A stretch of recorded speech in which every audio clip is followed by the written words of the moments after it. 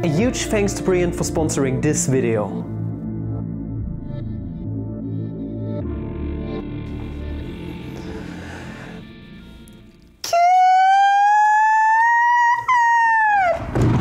Fellow mathematicians, welcome back to another video. I hope I only have to do this video once, not re-record.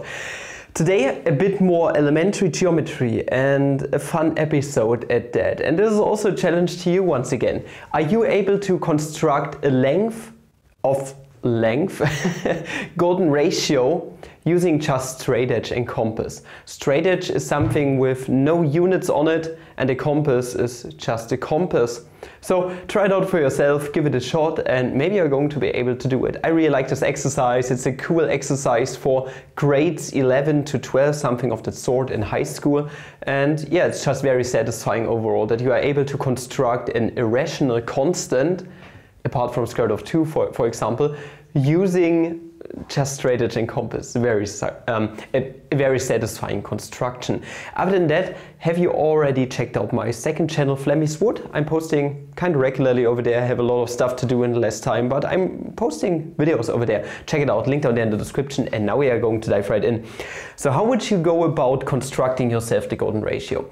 So my way of doing so is to take a look at the numerical definition of the golden ratio. I want you guys to remember that on the one hand, variable phi, var phi is the only real phi out there. This is the golden ratio, and it's equal to 1 plus the square root of 5 over 2.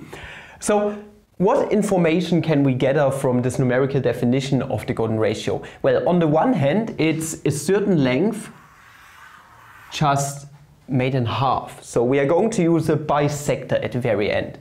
But on the other hand, what is the side length that we are going to basically cut in half? It's the side length 1 plus square root of 5. Okay, so 1 is no problem. It doesn't matter if we have units on our stick, on our straight edge or not. What we can just say is that this length, for example, is a unit side length. It really doesn't matter. It's just a straight edge. People back in the days didn't have any real units whatsoever. So we are just going to claim that this, for example, is a unit length. Really doesn't matter what our little Zollstock says here on the numbers. So this right here is just a unit. But what about square root of 5? Are you able to construct the square root of 5 as a length? Yes, you actually are able to do so. Because if you take a closer look, what is the square root of 5? This is just the square root of 4 plus 1. And this is very magical because this is just a consequence from constructing a right triangle. Namely, this right here is just the square root of 2 squared plus 1 squared. This right here is just the hypotenuse of a right triangle with side lengths 2 and 1. So what you want to construct is, here is a unit side length. This is something we can definitely construct. Then we have double the unit side length. We can also double side length. This is not a problem. And as a consequence, we are going to get the square root of 5. This is the first draft. Then we have the square root of 5 as this length. Then we are just going to take our unit side length that we have here. Then we can draw a circle, for example. And we are just going to, so this circle has a radius of 1 unit side length. Then we are just going to extend our line square root of 5 plus 1, giving us what we have in the numerator. And then we are going to put a bisector in. And then we are going to be done. And then we are going to compare our value that we get right here. I have my good old Zollstock here, so I can just measure the centimeters and then just make a little conversion. What our new unit system is in comparison to the regular one in centimeters. And then we're going to see how accurate our construction actually is. And now we are going to do so. At first, I'm going to draw a unit side length. Really doesn't matter to me. Let us just propose that this right here is a unit side length. Something of that sort. Okay, now with the unit side length done, don't forget that this right here is equal to 1 basically. What we are going to do is we are going to double the side length at first. How do you double side lengths? Well, you can't use the straight edge anymore. In a normal case, it's infinitely long, so you have just drawn this line and you can't really recreate it using your straight edge anymore. What we need is our compass. And to double the side length, it's actually fairly easy. What we're going to do is we are just going to take our compass and set it to the length that we desire, in the hopes that I got it. Okay, this is always a tiny little bit tricky. It's not as easy as it looks on camera, but I got this one done. This right here is my unit side length, and now I'm just going to extend the line to the side And we are also going to keep this length for now. We need the unit side length later. And now what we can simply do is we can take our not infinitely long straight edge and just extend our line. And voila, we got something of length 2, for example. Okay, perfect. This right here has length 2 now. But now what we need to do is we need to construct a right triangle, just like here. Meaning we need to get a side length perpendicular to this one that we got. How would you get a side length perpendicular to the one that we got right here? Well, we are going to bisect our line in some kind of way. This way we are going to get a perpendicular, and then we're just going to keep drawing.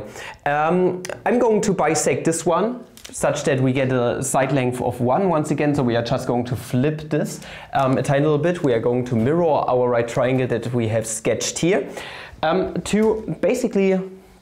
Now I need to rearrange my compass. Now to basically get ourselves a bisector, all we have to do is get ourselves the compass to be a bit longer than half of our side length that we got right here. And then we are going to put it in on one side, then we are going to draw these little circle parts. We are going to go to the other side, and voila, we are done. Now we've gotten ourselves a bisector. Now we can draw this. And once again, we are back to square one. But one cool thing about being back to square one because of unit side length, is that we are actually already at a point where we have constructed a side length of length 2. So we can just set our compass to this length, and then we are going to extend this line to this length of 2 unit measures. Okay, once again, this is going to be the bit tricky part, getting this set up properly. Give me a second, please.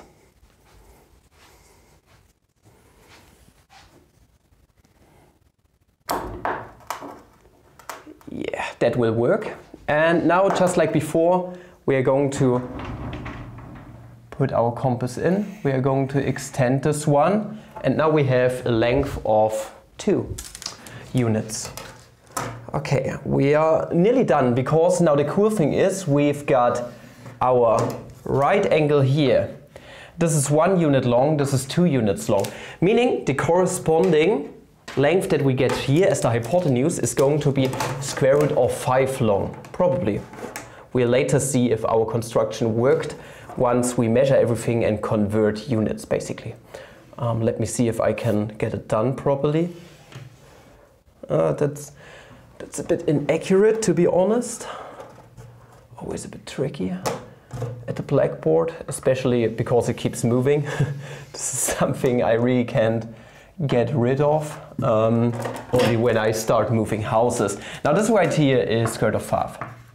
Now the only 2 things left to do is to extend this line segment by 1 unit, okay, downwards, just like we did before, or upwards, but I can't go upwards really, and then we are going to bisect this 1 plus square root of 5 line, and then we are basically done.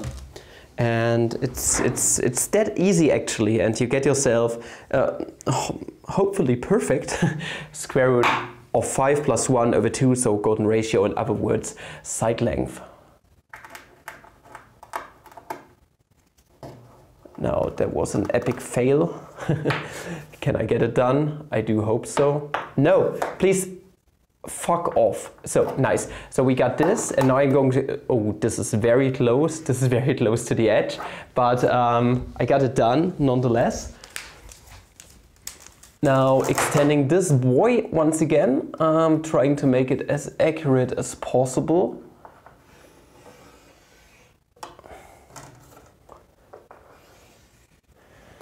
We got ourselves 1 plus square root of 5 now. And now we are going to bisect this bit, and then we are going to convert units. Bisecting, just like before, we're just going to take an arbitrary measurement which is a bit longer than half of our side length that we wish to bisect, in the hopes that this is the case. Maybe a bit longer, maybe. Gotta set it up a bit more properly. And I think this shall work. Always make sure that you're not moving your compass anymore. So in terms of setting a different a different radius of your circle. Can I hit it? Can I hit it? Okay, et voilà, et voilà. Oh, merci beaucoup, merci beaucoup, oh, très bien. Oh. Le français, or some shit. Oh no, Blackboard, you are annoying as fuck. So, here, I was referencing the wrong point. And now we got it done. So this side length that we now have, that I'm going to make a bit more big, is it just me, or is that golden ratio looking kinda fake? This right here should be a golden ratio length. Now we are going to measure in real units, and I'm so sorry. My dog is lying here and he's puking right now, and I just find this very funny. I think you can't hear it in the video, I do hope so at least, but it's still rather funny. So let us see. This is 45.5 centimeters. So fa is equal to 45.5 centimeters. But if we take a look at our unit length is 28.5 centimeters. So 1 is equal to 28.5 centimeters. We are now going to see what the actual value of our golden ratio must be. So this is just cross multiplication, so fa times 28 divided by 5 centimeters. And now I'm going to get myself Wolfram alpha and see if we are going to arrive at 45.5 centimeters. So using Wolfram alpha, this is just something that you can type in. Golden ratio times 28.5 is going to give me an accurate measurement of 46.11 centimeters in our new unit system. Meaning we're actually pretty damn close, considering that I'm working in centimeters and this is already a pretty large scale here. This is almost half a meter. So yeah, I would say that this construction was rather successful, and I hope you did enjoy what you have seen today. Were you able to figure it out by yourself? Leave some comments down there below. And if you want to see more geometry, more number theory, because the golden ratio is a huge part of number theory and the like, then why not make sure to check out the contents of today's sponsor, Brilliant, who are kind enough to sponsor yet another video here on this channel. Honestly, for me it's always a blast to go through such constructions in elementary geometry. I'm not a huge fan of elementary geometry because you play with vectors around and all the stuff, you define cosine in the most elementary way and the like, and it's just not much fun. But this stuff right here is very cool to think about.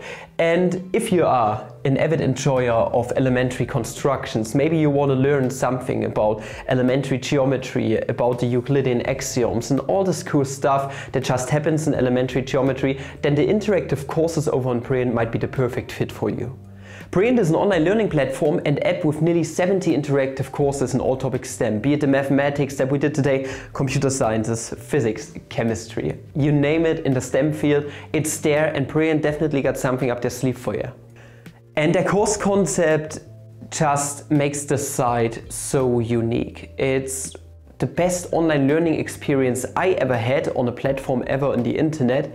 And this really says a lot, because I already have a lot of experience with platforms on the internet which try to teach students and also other people like me, teachers, things. And Brilliant just really stands out as being the most interactive and most tangible platform I found out there on the internet. Now the course concept is rather simple. You start off very basic. You want to take a look at the topic. And this topic is going to be explained a tiny little bit. Just the first details. And those details are going to get increasingly difficult. You are going to go through a regular learning experience that you would also have in school. Teacher tells you something, you rinse and repeat and do exercises. But with a huge twist to those exercises at that, because they are highly interactive. Meaning you're going to play around with graphics, graphs. You are going to vary the parameters of a function such that you can find something out about the zeros of the function or the like. Just take a look at their everyday mathematics courses or their calculus courses. They are just full of interactive things. And this is like the main goal of Brilliant, trying to get you to understand the topics at hand as intuitively as possible. And if you are a learner, a learning type, I would say, which just loves to learn through looking at things and playing around with things using your own two hands, then Brilliant is definitely the perfect fit for you, and you should try it out for yourself using the link down there at the top of the description, brilliant.org/FlammableMaths. With it, you are going to get free access to a big portion of Brilliant already, but more importantly, if you really do enjoy it and you want to spark more of your curiosity, then the first 200 people to actually make use of the link get 20% of an annual premium subscription, which is a great deal considering how much content they already have available on their website and how much content they are adding on a regular basis. So definitely make sure to check it out and support the channel this way. And I thank you guys for watching. This was really fun. I really enjoyed this exercise, honestly. That was cool, and I was planning to present it on this channel for ages, but I never got around doing elementary geometry. But in less time we're going to do more, and there's going to be a bunch more videos out. So yeah, I hope you do enjoy it too. Don't forget to subscribe to the channel if you're not subscribed yet. Don't forget to also check out Flammy's Wood, and up until the next video, I wish you guys a day. See ya.